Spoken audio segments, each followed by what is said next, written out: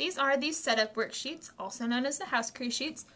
These are what tells house crew everything they need to know about what's going on in the building and how to set the rooms correctly. The setup sheets are laid out by time. They are organized by when a reservation starts. House crew typically starts by the event start time, which is the second number here. The third number is the event end, and the fourth time is the reservation end. This tells what room or area the setup needs to be done in. After that, it is the style of the room, so the setup, and in the parentheses is the number that the setup is for. To mark the sheets, you go through. For areas that you don't necessarily have to check on every shift, we put a line. And for rooms that you need to make sure and set or check, put a circle.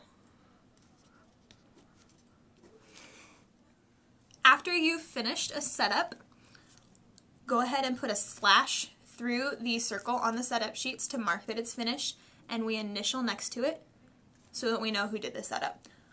Whenever you've finished all of the setups needed for your shift, go back to the lead sheet and initial next to your assignment for the shift. After marking up the sheets, you can start looking at what needs to be done on a shift.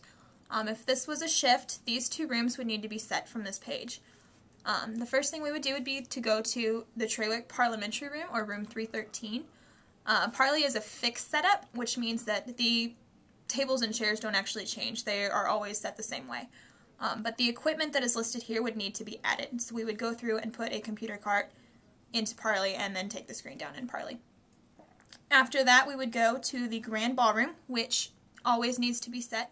To get the correct number of tables, you would do 175 divided by 8, which would give you about 28 or 21.8. So we would round up and make sure and set 22 tables so everyone would have a seat. After setting the rounds and the chairs, you would go to the extra equipment listed down here. This room would need 15 catering tables, and it tells us exactly where they want them. They want 2 sets of 3 in the west alcove, which means they would want 2 lines of 3 tables each set in the buffet area in Ballroom West. After that, they would want carving stations, so that's an extra table at the end of each of the buffet lines.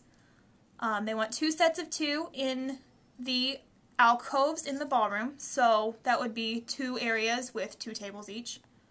And then they wanted 3 6-foots along the middle of the room.